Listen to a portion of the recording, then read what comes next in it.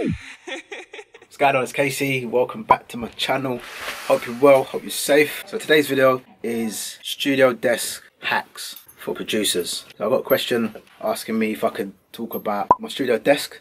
So I want to share that with you and show you how you can create something similar, or if not the same sort of setup that I've got. But before I do that, I need to shout out my two newest subscribers, Kingston and Eternal Dreamer. Thank you both for subscribing. I appreciate you both. I appreciate all my subscribers. You're all helping to build this community, build the channel, so we can all learn from each other and grow and be the best at what we do. Favourite comment for this week coming from Michael Bearden. I hear that a lot, but I'll never get bored of it. I appreciate it, and it's just good to know that my videos are helping. Like I always say, there's no point in me holding knowledge when I ain't going to benefit from it. So yeah, let's get into this video.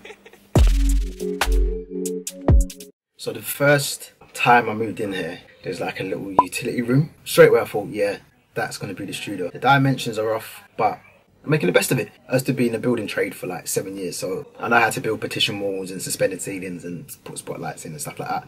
But so I've always had an idea of how I want my studio to look. It's not the finished product yet, getting there, but I want to talk about today's hack on how you can get the same setup or something similar that won't even cost you that much. So let's talk about the first setup I had. It was like a little worktop, piece of worktop from that you probably have in the kitchen or something like that, and I put a bit of Fablon on there.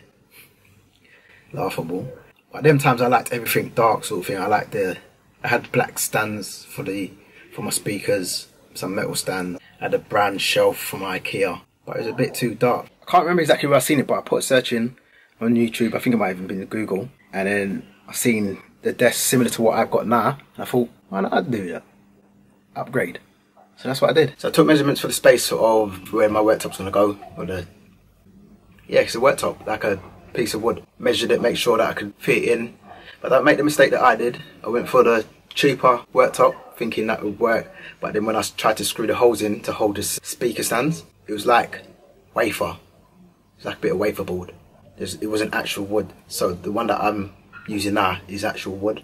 So when you screw into it, it's more secure, it's more safe. So don't make the mistake that I did and go for the cheaper one, pay a bit more and get the sturdy one that you're going to need, and that will help you. I can't remember the exact price that I paid for it, but I will leave links in the description below so you can see or work out how much each will cost. So what we've got is a piece of worktop, which is the actual desk that sits the keyboard, the speaker stands, 2 legs. Gonna upgrade the just bog standard legs that I use. You can get them from anywhere, somewhere like Wilco's. 2 stands that are actually shelf stands, and then 2 square shelves to sit the speakers on. But be sure to check that your speakers can fit on them. I'm using the KRK VXT6s at the moment, and they fit nicely, but I know there's some kind of big studio monitors out there, like the HS8s. They're quite big and bulky, so you've got to work out if your speaker stands are going to fit on them, or your speaker's going to fit on them. Monitors, I should say. But then you can choose or decide which ones to go for. It's just a standard shelf. So all you've got is worktop, shelf, 2 square shelves, 2 shelf stands, and 4 shelf legs. You don't have to do exactly the same that I've done, or you can, it's up to you. Different colours. I like the white theme at the moment, so that's why I chose the white. Especially when the lights are on as well, it gives it a nice finish. Oh, by the way, the lights are IKEA as well. So yeah, like I said, I'll leave that in the description box below so you can get some for your setup as well. So if you're wondering how to measure the speaker stands, then all you need to do is just measure from both sides of the worktop.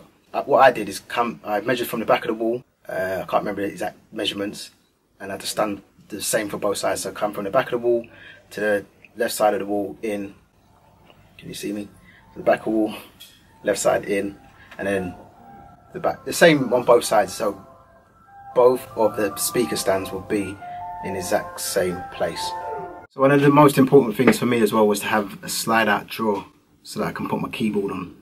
So that's like a finishing touch to my workstation. All that is just a slide out drawer that you can screw up into the worktop. It's a bit awkward to do, but it does the job. You don't have to buy it from IKEA, you can buy it from any shop that sells this type of stuff, shelves, stands, worktop, so you can get creative with it. It's entirely up to you, it's your studio, so you make the decisions on how you want it to look. So that's it really, not much to it. Bit of worktop, a couple of shelves, stands, and you can transform your whole studio. If you've got any questions, drop a comment below or hit me up in Insta. DM's always open, always helping people. If you like this video at all, hit the like button, hit the subscribe button, and hit the notification bell so you get notified anytime I put up a new video. As per usual, I appreciate your time.